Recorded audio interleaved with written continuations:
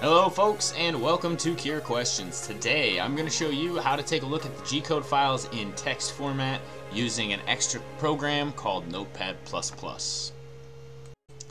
Hey folks, Technivorous here, and welcome back to another Cura Questions. Now this question isn't particularly to do with Cura, but I wanted to introduce you to another application that might be useful to you because I've had a lot of questions lately about how to view G-code. Now there are several apps and slicers that have their own G-code viewers, such as Prusa Slicer, and you can open that up and use it to open a pre-sliced file that is saved as G-code and take a look at a 3D representation of that model. You cannot, however, edit or change that G-code. So I'm going to go to my desktop here. We're going to save this as a G-code file, and I'm going to show you real quickly what I do. All I'm doing, I brought this to my desktop, and all I'm going to do is right click on it and open it. So we're going to go to Open With, and we're going to find this program I'm using down here called Notepad++, and that is this guy right here. Now you can open G-code in pretty much any text editor and your Notepad will work. So if I go to File and Open, don't save, don't need that, and go to Desktop and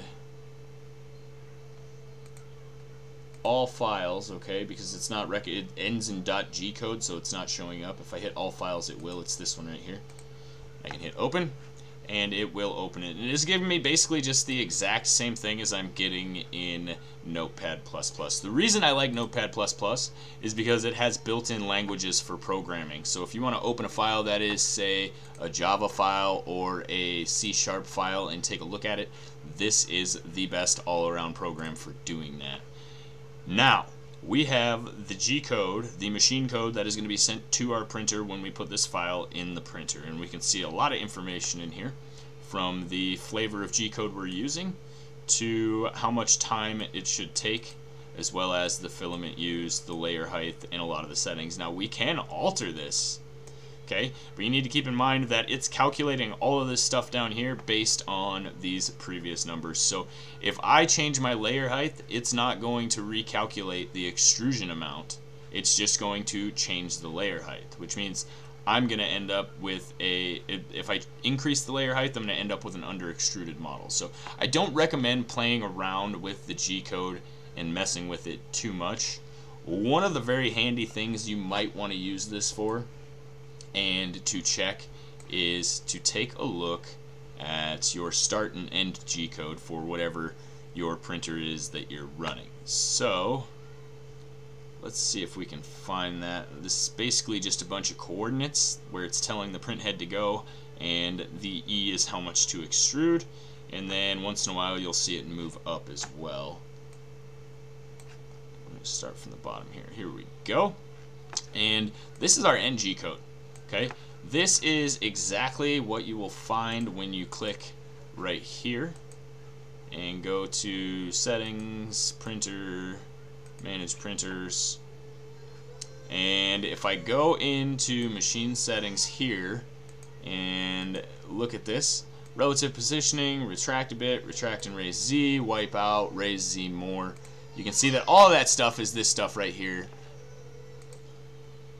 So I found it. So why is this useful? Well, let's start off by, remember when you got your first machine and you put in that little card and you printed that example and it came out just perfect, and then when you decided to slice your own model and get everything lined up, it took you a lot of dialing in and things to get everything exactly where you wanted it. Well, one of the things that this is helpful for is pulling out this start and end G-code. So I can actually load into my computer a pre-sliced file that comes on one of these hard drives or one of these disks that comes with your printer, and we can open the pre-sliced demo file and we can get an idea of what their settings are and kind of glean some useful information out of there.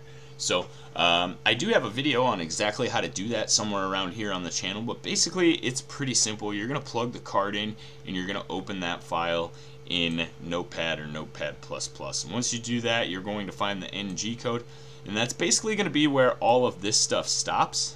All of this is model printing. So I need the stuff that is just after it. And there's also start G-code, which is way easier to find. It's right here, Ender 3 custom start G-code. It might not say, well, it won't say Ender 3 unless it's an Ender 3. But basically, all of this stuff right here is going to be your start code. So this is a very, very handy tool to have. If you need to make small alterations, you can, but I wouldn't recommend changing anything that might mess up your extrusion rate. So mostly just for the start and end G code, or if you want to see a certain command that they use to shut off an extruder or push the platform forward after the print is done, or things like that. So that's going to be it for this video, guys. I hope it was helpful to you. Notepad++ is free to download and use, and it is very, very useful for a lot of different things. So definitely recommend checking it out. Give those guys a little support, and let me know what you think about this little tutorial down in the comments. If you have any more questions, please, please, please leave them here. I am always out to answer your Cura questions and happy to do so. So ring that notification bell. You can get notified next time we post one of these videos, and make sure you subscribe to the channel.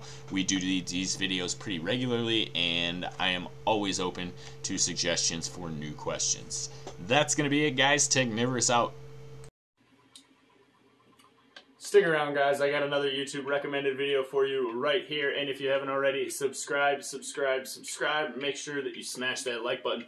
We'll see you in the next one. Technivorous out.